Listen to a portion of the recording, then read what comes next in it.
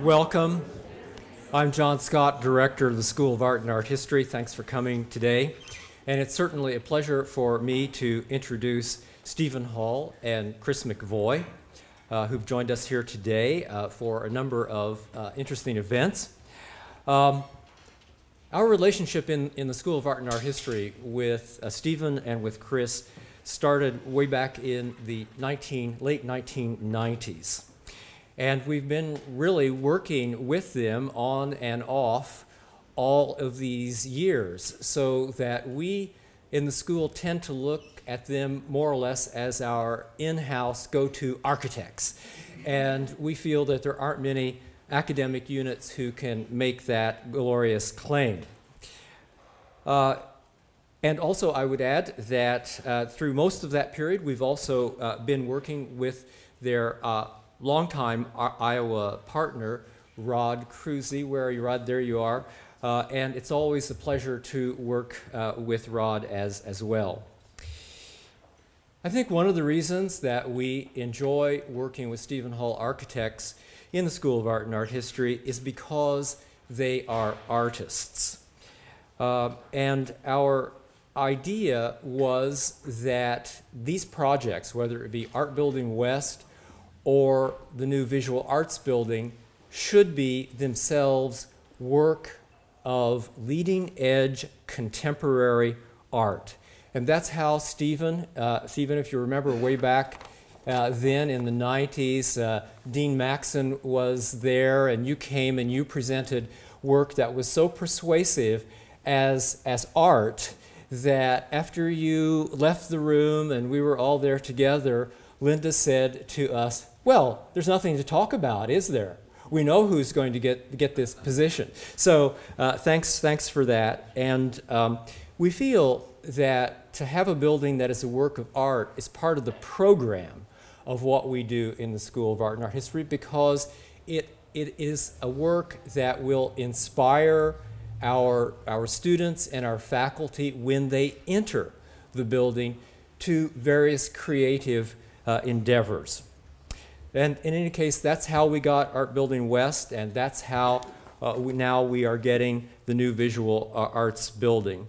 We think that Stephen and Chris have given us in the Visual Arts Building truly a work of 21st century art. Now, Stephen will first speak about what he calls the architecture of art, and then Chris will come up and talk to us about the place of the Visual Arts Building in that larger context. Stephen.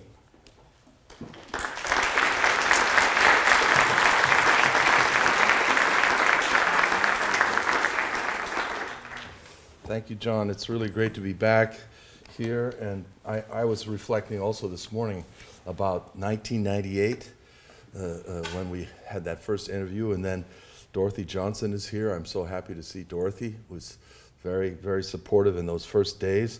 That was from 1998 to 2006, 8 years for the opening of this building, and now we're from January 22nd, 2010 to 2016 and a half years, and Rod Cruzy's been with us the whole time, Rod Lenhertz.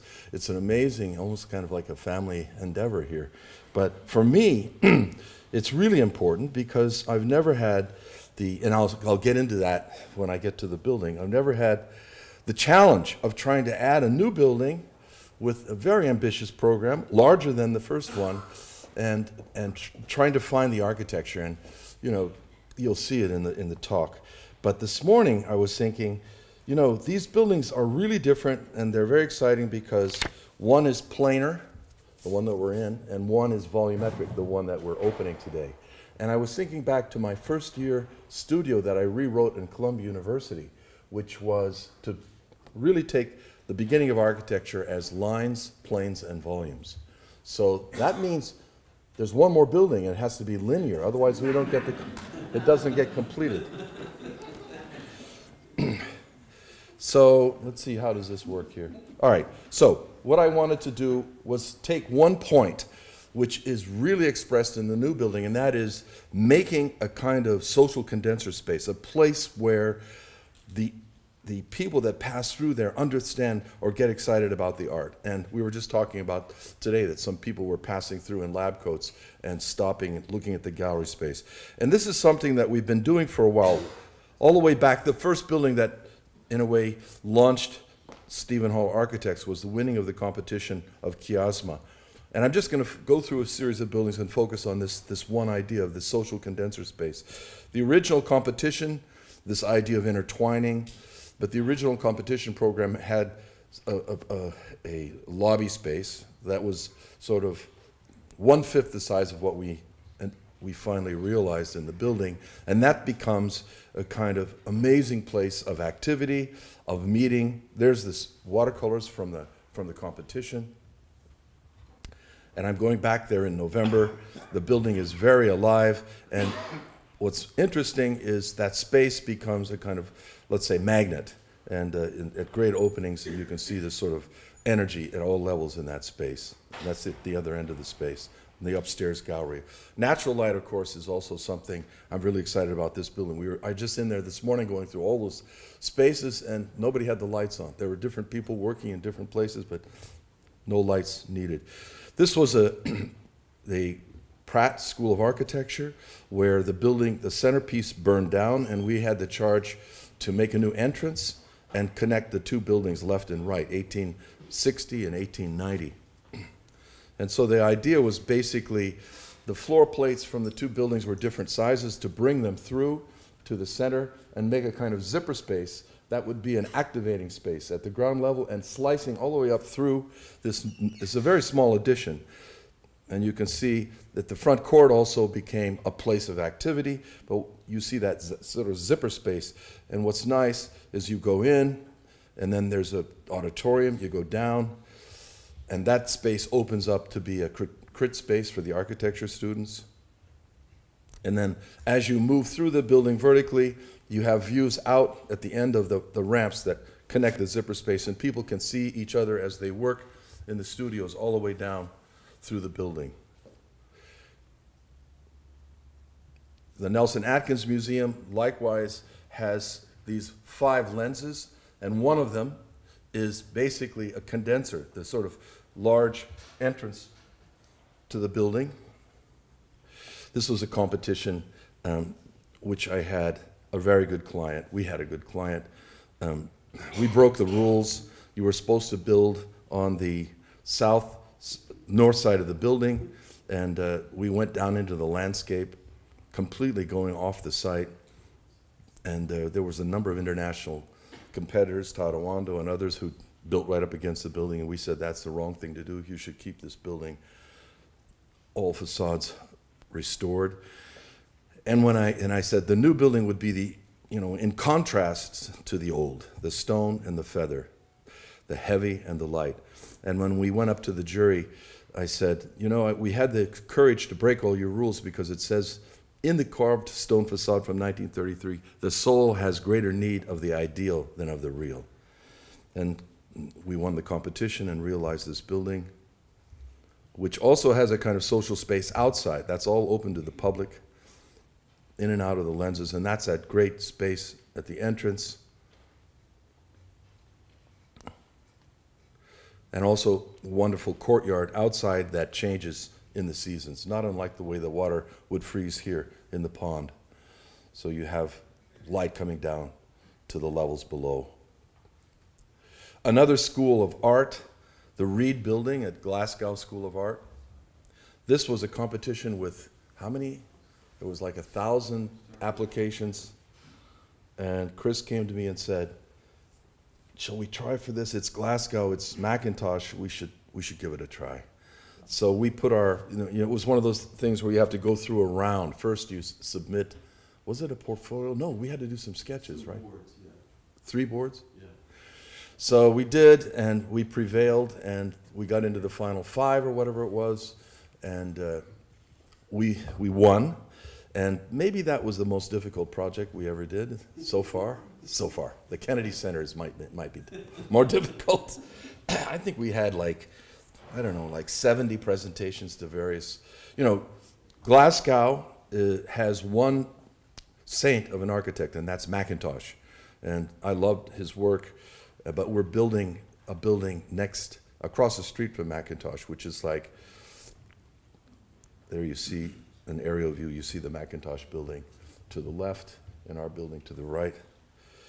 So we had this idea of really working with natural light and making that be the core of the building, the sort of what we call driven voids of light. And these, I don't have a pointer here, I'll just walk over here. These concrete tubes, these concrete, 15 meters, 15, 20 feet wide, they bring the light down, they let the air come out, it's all naturally ventilated, and they're also the structure that holds up the floor plates. So it's all about this condition of light and making a kind of simple building in contrast to Macintoshes. So we were very excited about the simplicity, and actually it does do a similar thing in terms of contrast, and that is the Macintosh building was thin bones, steel and wood, and thick skin, stone. So our building is thick bones, all exposed concrete, and thin skin, which is a kind of recycled green glass. So this was a sort of also a way of making a clear relation to the building. So this was something that they talked about as abrasive collisions through the entire school. A browsing circuit, a kind of circuit of connections which connect every department in the school. And those would pass through and intersect these driven voids of light. So that was right in the beginning, the concept. You can see this notion of driven voids of light. And then the realization, and I think everybody's really excited with the school. It opened 2 years ago. Those volumes become also activators for activities. This is the main cafeteria space, but they became places where little concerts go on, where certain student art projects go on, a certain thing that's not in the program that brings a kind of social condenser space to the program. And this is at the opening, which I think I have this little video, which I really love. They had written a very special piece of music. Let's see if I can get this to play.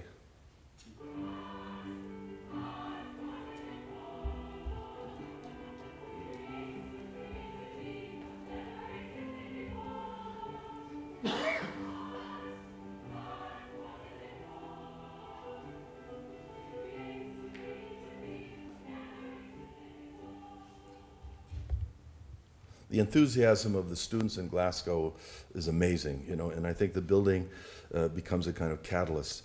And they gave me the kind of original score of this art, what is it for? It was a wonderful piece written for the opening.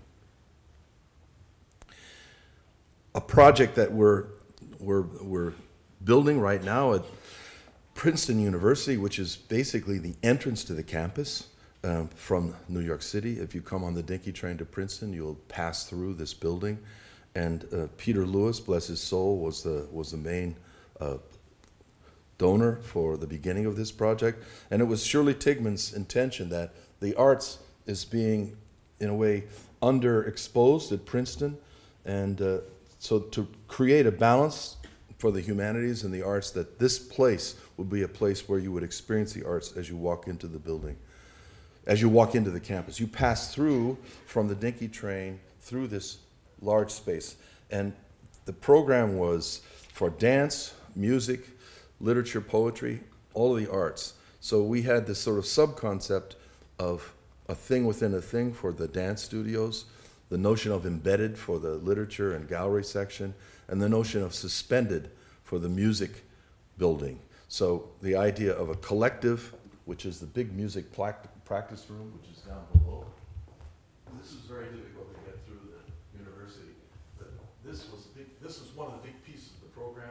This had to be as big as the stage in the concert hall that they could practice, and then individual practice rooms.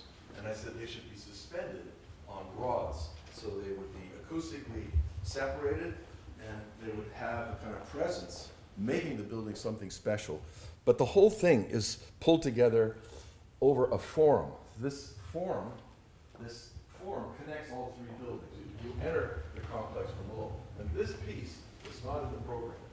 So this idea of a social condenser that condenses all three of these buildings, that's something that we brought to the table, and we had to fight for it for like 5 years, because they kept wanting to somehow take it out, but they couldn't, because it's like what holds everything together. And if you want to have the plaza, you have to have the forum, because that's connecting the... So anyway, actually, what's really interesting about what you call staying with it against all odds is, I won't mention any names, but the people who were resisting this are now, you know, at other universities and not there anymore. And so now everybody loves what we're doing, and everybody's super happy, and all the naysayers are gone, and it's amazing. You just stay in there long enough and don't give up, and somehow it comes true. So I'm very excited. This is going, I think it's going to be, what, another 7 months? We're just putting, everywhere you see this foil is insulation. There's leche stone, which is like 4 inches thick, comes from leche, from a quarry that was opened by the Romans 2,000 years ago. That's a kind of buff stone that goes over. And that's wherever the concrete structure is, where the leche stone goes. And here's this water pond, and look at the size of these skylights. They're huge. They're glass, laminated glass, like square like that, because of the technology of laminated glass now that we can do that, no mullions. And so the forum, which is this huge space, wasn't in the program. This will be a social condenser space, and my idea is that now people are working on their laptops, they're working on their iPhones. When they're working, they want to have like a casual place, an interacting place, and there's a cafe there. But that connects all of these arts. And then, to give it kind of a very special quality, those big skylights are below the water. This is just a construction shot. But what happens is this water then throws this incredible light in patterns as the wind blows on the floor, in big squares all over this forum space. So I think it's going to be a spectacular addition to Princeton. And along the edges are the routes into the adjacent buildings. This goes into the dance. I call this the dancing stair, and it goes twirling up into next to the dance practice rooms. But that social condenser space is the main idea. And there you see the music building, where you can, they don't have their wood sheathing on them, but you can see the rods that are suspended in these practice rooms. The main orchestral practice is down below, and you see it as you walk in from the dinky train. You look into the orchestral practice. So that's going to be spectacular when they're practicing there. But the building is so thin, you can see the blue sky right through it. These two glass walls are tension cable glass, so there's no mullions, they're just suspended. So that's and the concrete frame then holds everything up, and that will get, everywhere there's concrete will get 3 inches of, or 4 inches of a leche stone. So that's a kind of, and now here, when I'm thinking about here, I'm thinking about what an exciting thing it is to come back to this building and think about all the stories, you know, about how we, you know, realize this. I remember in the competition, I guess it was the interview, and Dorothy asked me, what would you conclude with? And I said, well, I would just say that the Harrison Abramowitz 1968 edition covered up the insignia in the original building, Ars Longa Vita Brevis Est. Don't do that mistake again. Art is long, life is brief. So, but this project really was one also of a long, it was a long process of design. It got certain delays, and it was really a joy to work on. And I remember the ideas of planar, the idea that the building would be built out of exposed steel, because we could do that. It's short enough to meet the code. You can expose these structural elements, which will allow you a certain robustness for an art school, but also a certain vocabulary. And that was something early on and exciting. And then at a certain point, we were looking at the schemes, and I realized that it looked like Picasso's 1912 guitar. And after that, everybody, made that reference, and that was the, let's say, the myth origin point of the building. But that didn't really come first. It came sort of in between in the process.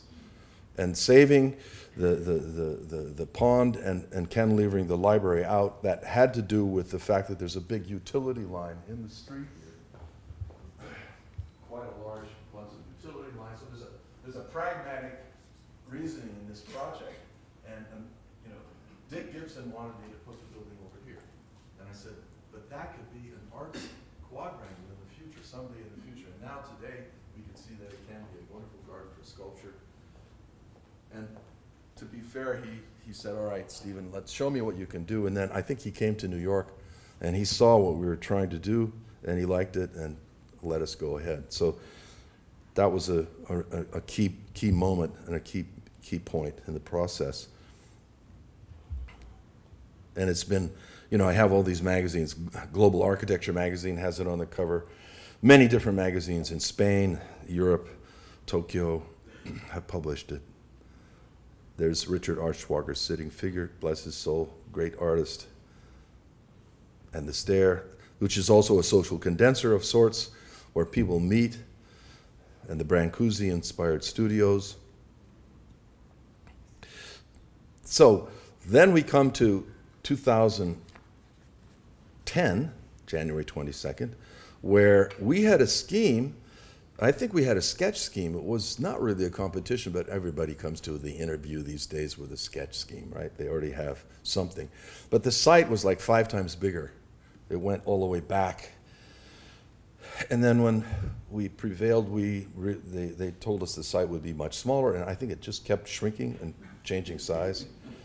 But also, I was having a big struggle with this.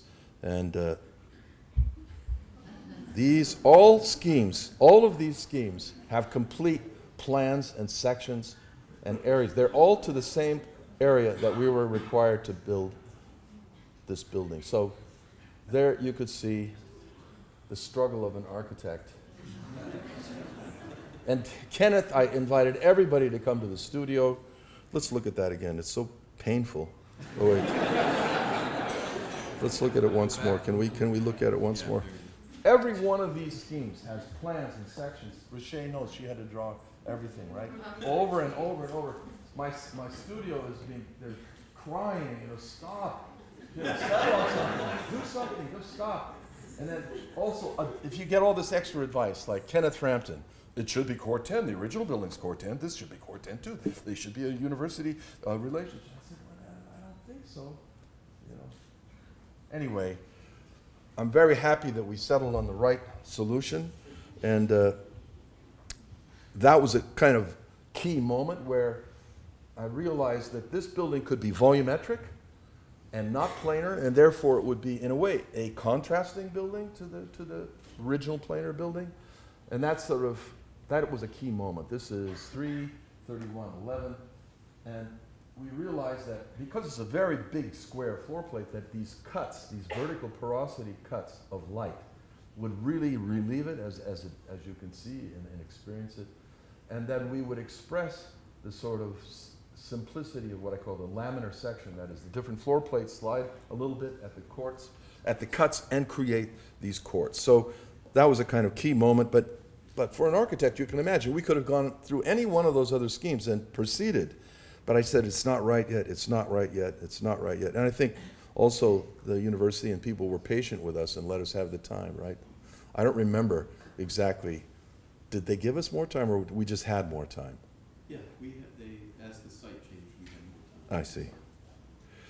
So, and then one of the key ideas, of course, we're keeping this quadrangle, but one of the key ideas that emerged was the route through the building would be a route of let's say, social condenser route for other people coming through the arts building, diagonally moving and being able to experience the space and the galleries, and be inspired while just passing through the building. And I think that was a key moment as well. And that those multiple centers of light would be places that would activate the different floor plates. So we try to locate some circulation next to them in different ways. You have the wonderful big court, which is the main social condenser, but these small centers of light also become a kind of social condenser ideas in themselves, where people, you come out of your studio, you're not having an idea, you have writer's block, you sit out there, you talk to someone, they suggest a book, you go back, you have an idea. So this idea of interaction is very, like people are not just locked away in their individual studios. So that was 4, 5, 11, multiple centers of light. And as we moved, this was a kind of, let's say, inspirational moment, but as we developed the building, we realized that this really needed to move. This needed to move to the center and make that connection through, so that we could make that circulation connection also be one of these big feelings of the light coming down. So it's a very large square floor plate, but it has this possibility. Now, Chris McVoy. I think we've been working together for 22 years. And after you work together for 22 years with someone, you don't even have to talk to that person. You just move forward, you make a decision, you make it together, you keep going, you know what's right and what's wrong. And it's amazing. I feel so fortunate. Architecture is a deep collaboration. We have Riche here, Chris is going to name all the BNI, Rod Cruzy. This is the difficulty is, everybody has to be working together for the same, cause, and that's something you can't do alone. And I think to take a little watercolor and turn it into this beautiful building, I think Chris is going to tell how that was done. I'm going to speak a little bit afterwards.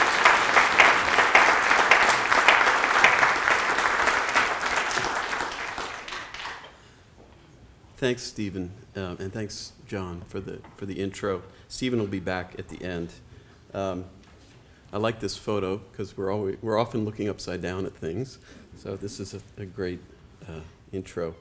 To summarize the concepts that Stephen outlined, and I think it's because of the strength of the concepts that keeps the whole team moving forward in a focused way. The first is the interconnection, the fact that the arts today are more and more interconnected, collaborations between different media, and connected to the university, to other departments. That was a driving idea in the building. How could the building be an instrument for that? Stephen spoke about the campus space, shaping of that, and the stairs being also social spaces, as it is in this building with this great stair here. Multiple centers of light, and then the material resonance and ecological innovation. And that dialogue Stephen spoke of, that the new building is conceived in direct relationship to this building. This building is planar. The new building is volumetric. This building extends out into the landscape. The new building, light carves into it.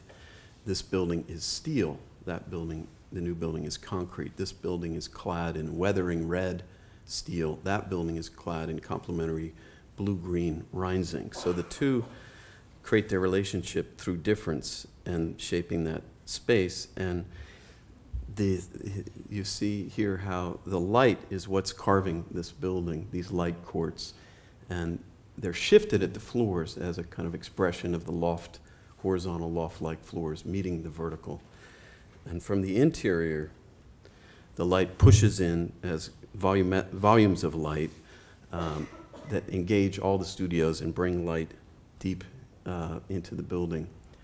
The center one, the seventh at the center, that Stephen was talking about in his sketch that we shifted to be part of this campus route from the east through, becomes the main forum. And Stephen was talking about working with Princeton and the challenge of getting that forum there. And the interesting thing here is when we got the brief for this building in 1998, there was already a forum in the brief. We did not, in this case, we were in complete alignment with the university and the school. In fact, it was called the Interdisciplinary Community Forum, which then became that space out there. So the acknowledgement and the desire on the school's part for this kind of social space was an inspiration to us. And the plan is actually very simple. The space feels complex and unfolds as you move through it. But you see the 6 light courts around the perimeter that are carved out, and the play between the carving of the light courts And the simple orthogonal organization of all the programs creates a dynamic where the light is the light volumes are the most organic and sculptural qualities. And the center form, number one there, creates the center space for all the movement, but it's the white space here. All the white space between the program, between the gray space, that's the social space. And it's always connecting between the inner forum and the exterior courts. So you're always drawn towards the light as you move through the building. And you can see the yellow areas then become social spaces, informal spaces for the kind of interaction, working on your laptop, informal meetings that are so important to teaching and working on art today. And that's a view, as you guys know the building well, that the light is often drawing you through the building. I'll speak a little bit about the making of the building. It's been 3 years, and one of the things that was exciting is to make that building in concrete in relation to this one in steel, that we could expose the structure, that the structure would shape the space. So all the studios have these concrete walls. And it's a hybrid structure where the walls are sometimes acting as beams, sometimes carrying the load, but in collaboration with columns. And it was developed with Bureau Happold and Structural Engineering Associates, using this advanced software called SAP, and that's one of the floor plates. And the red areas are the areas where you have the most deflection, which is a problem. So this program is great for architects because all you have to know is that the red area is the problem, and that you got to do something about it. So we went through, I don't know how many iterations, probably 20 iterations of this, to be able to adjust the structure and the columns. The columns are the darker blue, and ended up with this. And we had no red, so we were happy. But the integration of the structure and the space in the new building is, I think, one of the best we've accomplished. The other innovation is all the floor slabs are made using what's called bubble deck, or these plastic bubbles that you see here that are in the slabs, and that reduces the weight of the concrete by about 35%, makes it much more efficient. And then where you need beams or column drops, you just leave the bubbles out. And that allows us to span 32 feet with only 12 inches. Very efficient and makes the building lightweight. And then we integrated radiant tubes into the structure. So all the floors are the heating and the cooling of the building. And that combination of the bubble deck and the radiant floors have not been done before. So we had a great innovation in that. And that's why the ductwork that you see in the building is mostly for the art, exhaust, and those kinds of aspects. So in construction, the building had all these tubes, which are the heating and the cooling, that then get coordinated into the slab. And I'm not sure we'll have time this afternoon, so I wanted to take this opportunity to thank at least some of the key people. As Stephen said, making a building like this is collaboration, and some of the people here today were key to that. Roche Espinoza, project architect Philippe Tuada, who worked on the design in our office, Rod Cruzy and his team, Dana and Kayla, and especially Tom Hilton, and especially John Sloan. For the university, obviously Rod Leonards has been key, and I think Rod and John Belden Scott and Dorothy and Steve McGuire, there's the reason two of our best buildings are right here is because of them. And that kind of collaboration is rare, so we're thankful for that. And the engineers, I'll just mention design engineers Amy Infeld and her crew, and the structural engineers Kelly Gipple and Bureau Happold. It was a great team. Also the contractors. Myron did a great job. The building's incredibly well built, and Steve Haney and Raymond Dix from Myron, they actually liked the challenges. The building was very challenging to build. They enjoyed it. They took it on and found ways to do it in innovative ways. So it's really the result of that team that the building has turned out so well. For example, the Myron construction built all the formwork for the concrete in the computer first. Every piece of wood that's needed to pour the concrete was put in the computer so they could calculate it all, cut it all, get the curves, and know it was precise. And that's how we get this fluid geometry with the concrete. And shaping space with concrete is a great joy because you can make these volumes because of the fluidity of the material. And it's taking all the forces and the gravity, but it's also able to be fluid in space. And this is, you know, as I said, the concrete is also the shaping the space in the exterior structure. This is actually a beam. This wall of the Fibonacci square windows is a beam that spans on the third floor. And all those windows, they're all designed in the Fibonacci sequence. So they're 3 foot by 3 foot, 5 foot by 5 foot, and 8 foot by 8 foot, and they're spaced in those same intervals. But we space them from the inside out. So this is a section through the exterior wall from the rooms within. So we calibrated the ideal natural light for every space, every studio from the inside using the Fibonacci as a kind of musical score, and that creates the exterior rhythm of the squares. And then they mix with the volumetric light of the light quartz. The light quartz from Stephen's sketch, which is very free, but has a kind of intuitive act of carving that, of course, we wanted to capture when we realized the building. Those things, those sketches, that's not arbitrary, even though it might be done quickly. That has a kind of, the creative act of carving then needs to be respected when you do the working drawing. So this is an example of the plan of one of the light quartz and how it shifts. This is with BNIM, of course, really working out all these geometries that then all that glass was made in a warehouse nearby in pieces first to get the precision of the geometry, and also to be done in a kind of pristine environment. So they've spent months making all those pieces. It was actually a pretty nice installation. It was almost like an art installation in the factory with these curving volumes. And then they were craned into place. And as soon as they went in, you could see the play of a curving cut making a shadow on a curving wall. And that light becomes a material through this. This is the U-plank that we also used in this building. But in this case, it has an insulation, a special insulation that makes it a little bit more thickly translucent.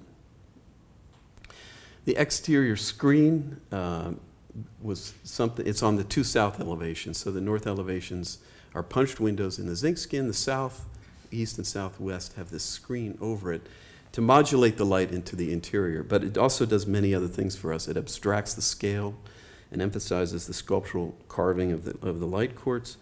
And Stephen had an idea going from the plan and those shapes of the light quartz to make the pattern. So the pattern actually comes and references the light quartz in the building. And Rocher spent probably 4 months drawing those into thousands of panels. I would go over to Rocher's desk. It's like, oh God, you're still working on those panels. You know, we thought that it would be easy. It would just be repetitive. No. And then it's tested, rigorously tested, in this case in Wisconsin, taken through storms with these machines to make sure the whole assembly is working. But this was an exciting moment because we could see the phenomena of the screen and how it was playing with the light and being installed. This is, I don't know, maybe 8 months ago or something. And you could begin now to see the feeling and the character of the building. And as Mike Metz in his talk said last night, that the building from a distance the screen appears to be solid in the day. But it's actually just a mesh floating over what he called the essence of the building. And that it's this interesting play between things that appear one thing but are another and have an essence that can stimulate your mind as you move through the building. And it has this play of shadow casting on, shadow casting on screen, on shadow, this play of light that gives it a depth.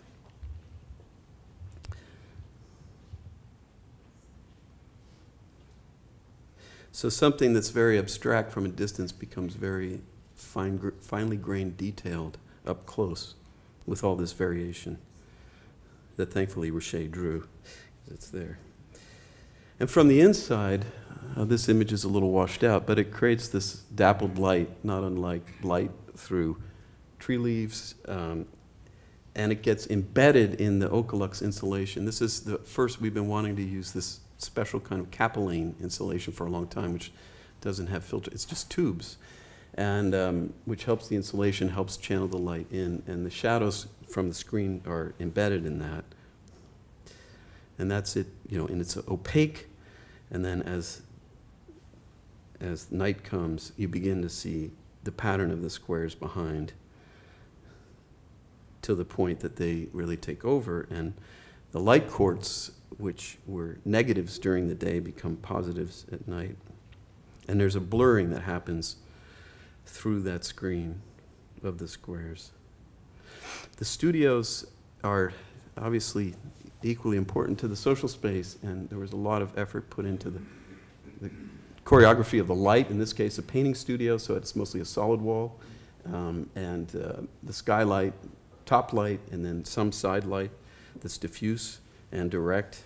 This balance of different kinds of light, and the fact that the light is always changing in the studios. As Stephen said, you don't have to turn the lights on, but the fact that there's always this change is something that stimulates you know, our senses. And Mike Metz last night was talking about how, because of that change, light is energy, you know, fundamentally, and because of this changing energy in the space, you're aware of change, and the making of art, the creative act of making art, is a kind of optimistic one where you can enact change. So there's this relationship between the changing environment and and the creative act. And these, you know, on the north side, you get these frame views of the landscape in the studio.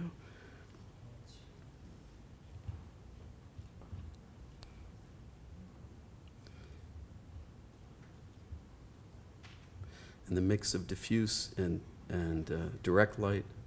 Sorry, I'm in these photos trying to be a professor, but there weren't any students around when we were photographing the building. The printmaking studio, which has probably the most complex light, several volumes, light quartz, as well as skylight. And the views in from the social spaces as you move through the building, these frames of the different activities. So if you're a printmaker, you may see someone doing textile, or you may see you know, someone painting.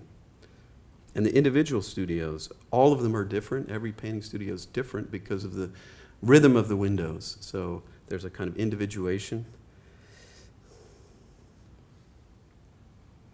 And you know, we enjoyed making frame views back to this building, that these two buildings are in dialogue. And Stephen, the topic of Stephen's talk is key in an art school, especially the social space, the space of informal working. And you know, this building was one of the buildings where we developed it further because of this the form that's here. So I think we've taken it even further in the new building, where there's constant engagement between students and faculty. And the spaces become these open volumes. I heard, when I was here yesterday, I heard there was a dance class, or the dance instructor came in to practice a piece, I think maybe we'll see later. And she said, do you mind if I just teach my class in the forum today, that this is our studio? And of course the school said, yeah, sure, great. So there were all these dancers in the space, and it wasn't a performance, they were just rehearsed, it was a class. So the integration of arts, that you can make a space that provokes that kind of interdisciplinary action is ideal. We really want, you know, all of us want the students to take charge, take control of the space, do things in the space. There was the director of this Glasgow School of Art said she retired when we finished the building, and they asked her, well, what did you learn in your 14 years as director? And she said, irreverence. She said, I learned from the students that irreverence is important, because irreverence leads to openness, a kind of questioning. And this building we made it solid, we made it flexible, and now you can start to see the art going into it, which is great. And we're very happy that Mike Metz parked his stone motorcycles next to our front door. And that's another engagement of art, in art, around art. And I'll hand it back to Stephen now for the rest.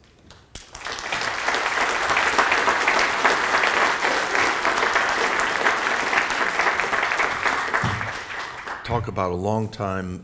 I'm just going to show three things, you know, an architect is egotistically involved in the recent work, so I'm going to show quickly three new things.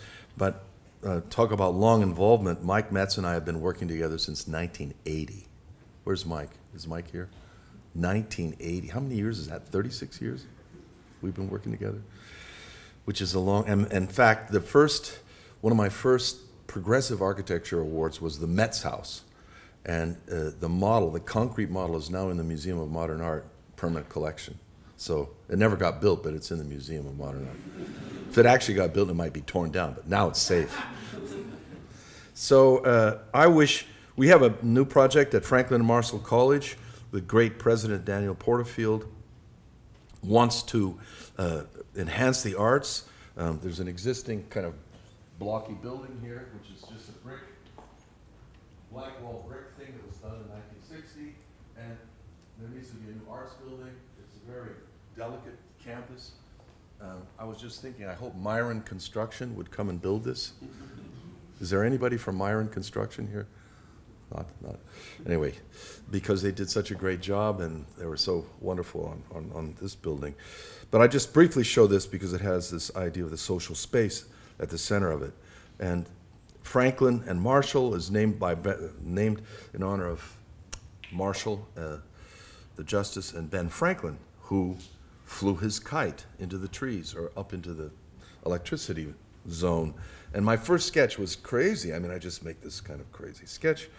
And it's interesting that that sketch came back in another form, and that was, we went through several schemes, but this actually, we went quite rapidly to this idea because the trees at Franklin and Marshall are older than some of the buildings. Some of them are like 4 feet trunks and 200 years old, and it's an amazing, so you can see the radius of the trees, and instead of a brick box, make the inflection of the tree radii, make a pavilion that lifts up and floats.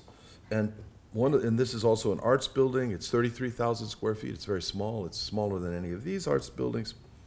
But at the center of the idea, they had, in the old brick building, they have just a corridor, and there's no place to pin up. So at the center of the idea, the studios would give on to this commons, this idea of a social connection with the common space. And that's been approved, and we're now in design development, I guess, right? Schematic. In fact, I heard that we got some bids and they were on budget, right? So anyway, I'm not going to show the whole thing. It's very exciting, and it's a building about the arts, open to the view below, floating in the clouds like a kite. And here's a little project that began in our studio. I believe in research all the time, and working in drawings and models. We called it Explorations of In.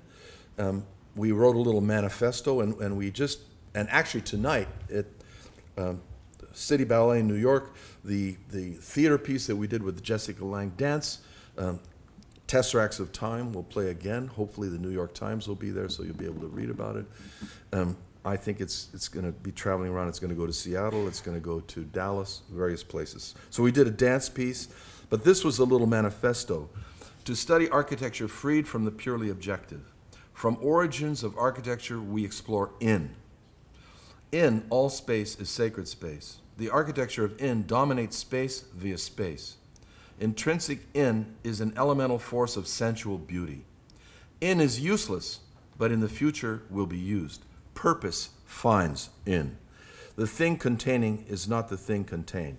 And we worked on these thoughts in a series of models, and went on for a year. And then we decided to try to make a building out of these ideas. And this is sort of the steps. There were 4 spheres that were intersecting. We're looking at the inside.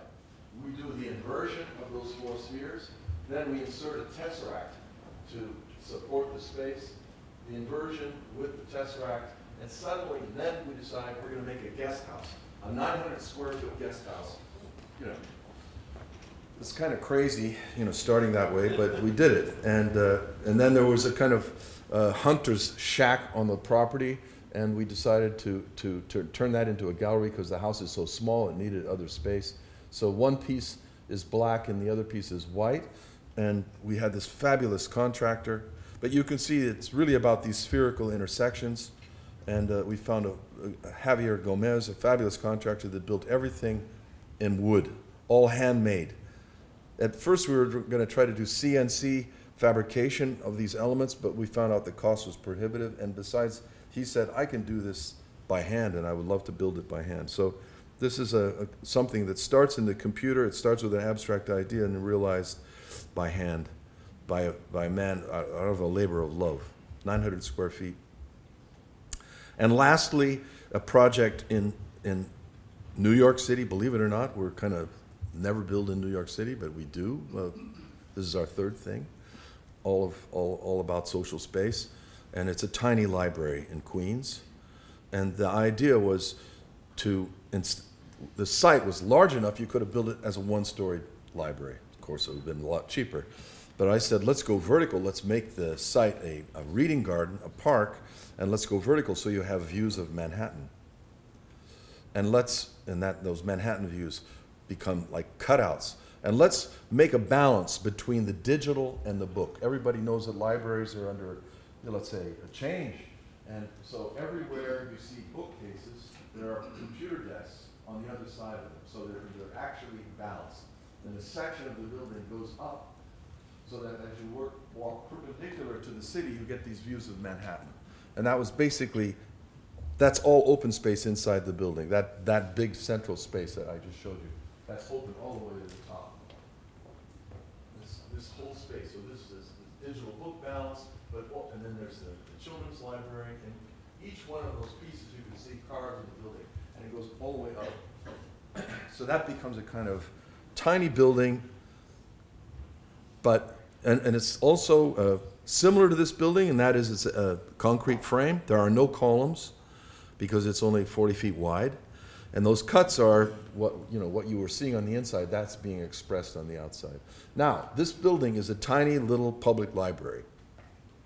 It's surrounded by these gigantic condominiums that are growing like, I don't know, like weeds in Manhattan all over.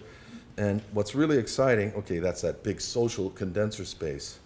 But what's really exciting, I just was out at the topping out ceremony, and there was a congressman by the name of Jimmy Van Brenner who supported this building and is so proud of it, and he's bringing people to it. And everybody really is excited about it because it has this little character in the middle of all these skyscrapers.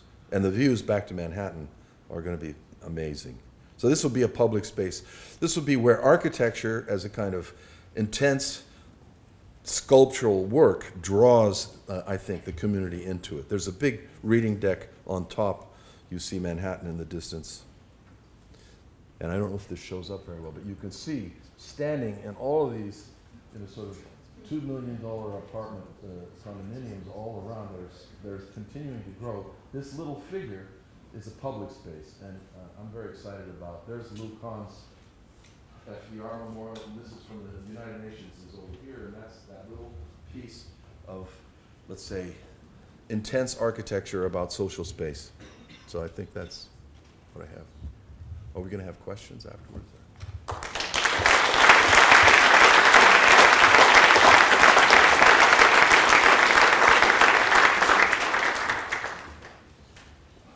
Some questions? Anybody?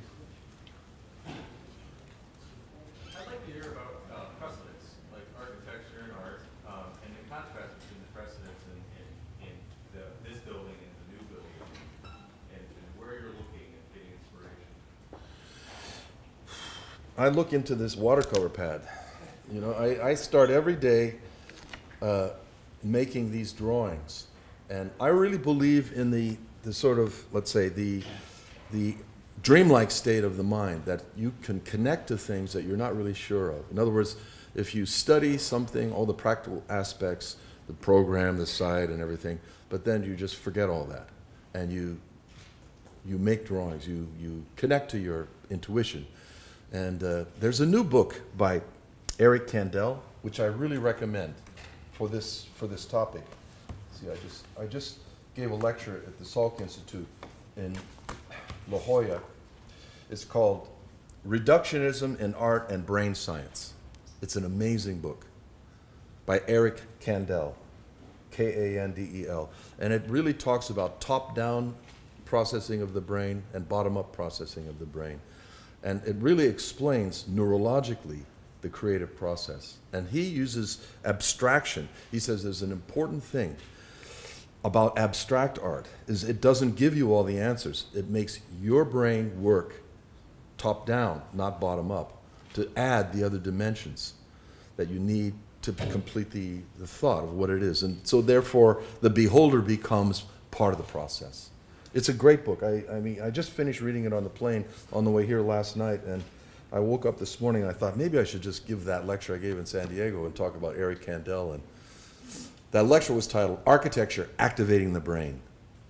And I think we're in a moment that's very interesting, and that is science, and especially brain science, neurobiological discoveries due to sort of scannings and how we can see that certain synapses of the brains are working in different ways that we never knew before, can inspire art, can be connected to thinking about art in new ways right now. I really recommend that. It's a little book, and he really knows about art. He talks about Mark Rothko in detail, James Turrell in detail, Fred Sandback in detail, de Kooning in detail. He really understands. He's a genius man. He teaches at Columbia University, Nobel laureate, Eric Kandel, and he understands that linkage that I think is really, it's at the core of the creative process. What kind of emotion do you feel personally when you walk into a building you designed that's finally completed after 8 or 10 years of development? Euphoria. It's fantastic. It's amazing. I mean, I was walking for 1 hour this morning. I want to be by myself, right? I mean, it's like, and it's really beautiful. It's a beautiful, and also to come to this building. I mean, I'm gonna spend the rest of the day just kind of walking back and forth because there are pieces and parts that I know that you can't see. I mean, there are certain moments in the building that I wondered, did this work? And it did work. And well, not because of me, because of Chris, and all the whole team. But I think it's a wonderful. But when you're working on it, we work so deeply with models and drawings that in a certain way, it's already there in my head. So I'm not surprised. I'm actually surprised how good this building is. Because as you saw in my lecture, I had real doubts that we couldn't make a building as good as this one. And then I thought, oh, my career will be over because they'll say, yeah, he was good back then, but now look at what he's doing, But that didn't happen. But I mean, it's a scary moment. If you do one really good building, if you have to build next door to it, it's got to be better than the one you did before, or else you're kind of washed up. They'll go to the next guy, right? I mean, I don't know. That was running around in my mind. So I'm very, very happy today, and this is a great day to see this. Dorothy. Yes, there. Could you just talk a little bit about the piece of the stairways in this building and the visual arts building? They're both spectacular and they're completely different, but they're central to the meaning of light and communication.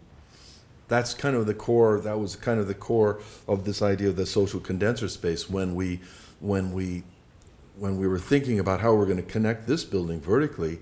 I made this watercolor, which was, you couldn't really read it as a stair. It was like a whirl of plates, planar plates going up, almost like a small tornado of plates going up. And I thought that could be, and then there could be wider and longer, and you wouldn't perceive it as a stair. That's something that you're walking on that you could go up. And with Guy Norden's help, we realized that on rods and things, and I still love it. I think it's a great space. So, in the new building, it had to be something different. It couldn't be the same. But the new building, I think, has a bigger social condenser space, and in a certain sense, that diagonal movement through the campus is super important too. That you can walk in one door and come out the other door, and not be from the School of Art. You're just passing through. So.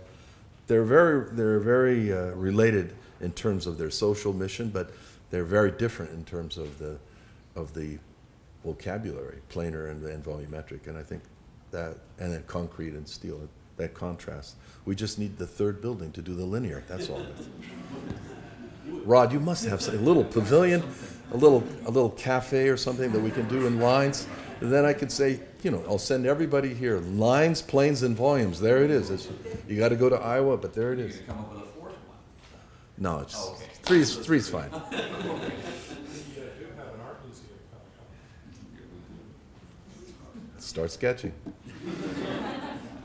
What are your thoughts about Gordon Motta Clark? I love Gordon Motta Clark. I think he, Gordon Motta Clark studied as an architect at Cornell, and he was a real rebel. What was that word you were using? Irreverence. Irreverence, for sure. Gordon Motta Clark, when he came out of Cornell, came back to the Institute of Architecture and Urban Studies. Do you know, that was a very famous place that was going on in New York, and when I first arrived in New York, 1977, 78, 79, it was at 8 West 40th Street in a Raymond Hood building, and they had the top 2 floors, and it was Peter Eisenman and Kenneth Frampton, and they would invite people to do exhibits, right? And they had Michael Graves, Richard Meyer, and they invited Gordon Motta Clark and Dennis Oppenheim to make an exhibit. And Andrew McNair was the curator at the time. And those two guys came in, they were very, let's say, rebellious about architecture. And they came in and shot all the windows out of the space in the middle of the night. So Andrew had to cancel the opening and put plywood over the windows. And that Gordon Motta Clark was an amazing rebel, A lot of very interesting work on Clark. Thanks. But bringing in more light, you have created more surface area. And on the practical side, how much does it increase the heating bill? Chris, can you answer that? Yeah. See, when I make a watercolor, I don't think about those things. Chris? The answer is no, it doesn't increase because, first of all, the overall volume is a square volume, super compact. So the carving, in the end, it's not that much area for the area that's enclosed. But also that glass is super insulated. That translucent, that's made out of 2 glass planks that are structural with translucent insulation between it. And that's what gives it that kind of shoji screen quality, is actually insulation. So that's super efficient even though the light's coming in. That's the beauty today. You can bring light in. And by the way, all that light means you don't have the electric lights on. So the building is super energy efficient. That heating and cooling through the slabs, the green roof, the insulation, the light, the way we hooked into the central plant in a way that actually gives energy back to the central plant loop. This building is super advanced ecologically, and we didn't speak much about that, but that's a goal for us in all our work, and in this case, very much so. One more. Yes. In the 1990s, architecture was greatly informed by theory, much of it drawn from other disciplines. So my question is, what do you think of the proper role of theory should be now in the beginning of the 21st century? I think theory is very important. I mean, I wrote a book with Ioanni Plasma called Questions of Perception, towards the phenomenology of architecture.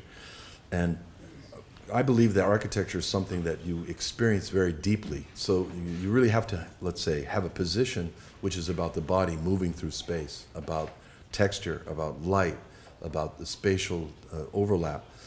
And what's really curious is now with this architecture activating the brain lecture, it connects back again to those thoughts, because that's what Eric Kandel is talking about. That there's neurological evidence now that these aspects of space, light, and experience really are key, and they're aspects of our emotional existence. And I think in that talk I said, there's a famous statement by Winston Churchill: first we shape our buildings and then they shape us. And today we're getting neurological, biological evidence that that is a truth. So I think I will end with that Winston Churchill statement. Thank you.